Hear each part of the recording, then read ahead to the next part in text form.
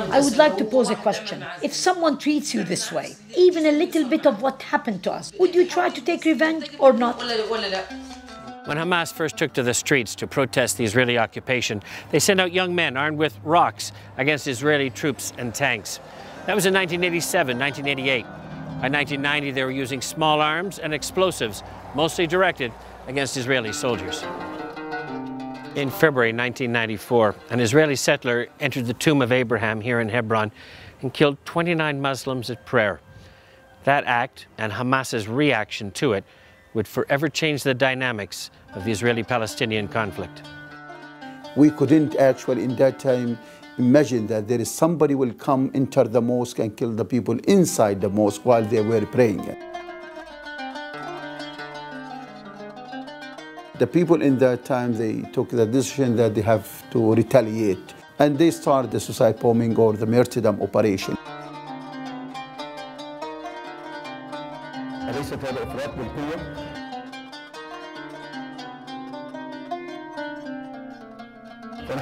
When we send a person to perform an act of martyrdom, we achieve advantages and pressure because we equate power with causing fear in others.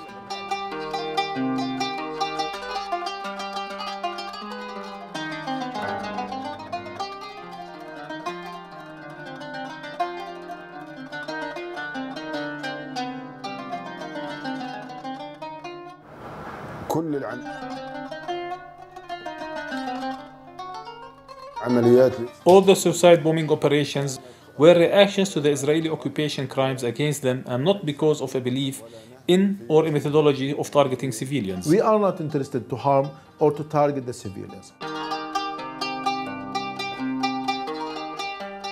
Because we have no Apache, we have no F-16, that we can kill people everywhere. When they feel that the fire reaches their home in Tel Aviv and Jerusalem, they start to change their thinking.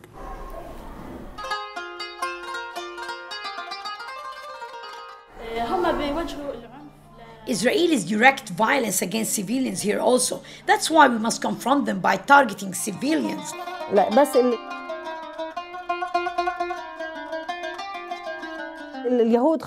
The Jews are afraid of suicide attacks? Then why aren't they afraid of their policies in the area? There's long been debate inside Hamas about whether terror tactics, attacks on civilians, were permitted by Islam. And the Universal Resolution states that if you are attacked, you may respond accordingly. This is not violence.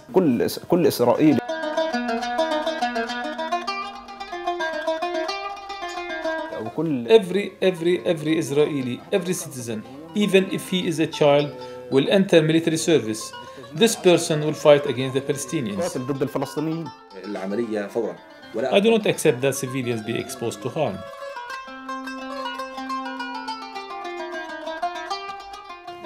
These are our morals. This is our religion and this is our Sharia. Whether religiously right or wrong, suicide attacks became the image by which Hamas was known. The image about the suicide bombing, it became hurting us and the Palestinian cause. We shouldn't continue this kind of things. And after a while, the people decided not to go with these suicide bombing. Since 2005, Hamas has not carried out any suicide. Because we succeeded to push the Israel outside Gaza.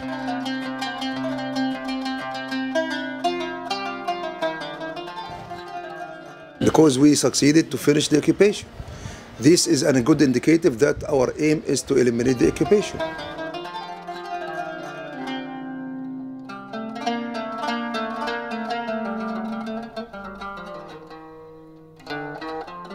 No suicide attacks since 2005. Instead of such terror tactics, they tried democracy in 2006, ran in the election, and won to everyone's surprise. But not for long.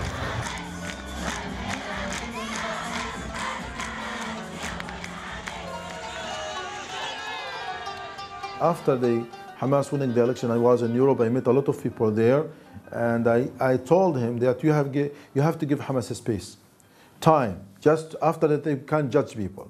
But after 2 weeks or 3 weeks, we say no. The title is that we have to isolate these people, we have to impose a blockade and sanction. They are the ones who requested of us that we deal in democracy. So when it brought in Hamas, they rejected this democracy. So what do you expect from Hamas at that time?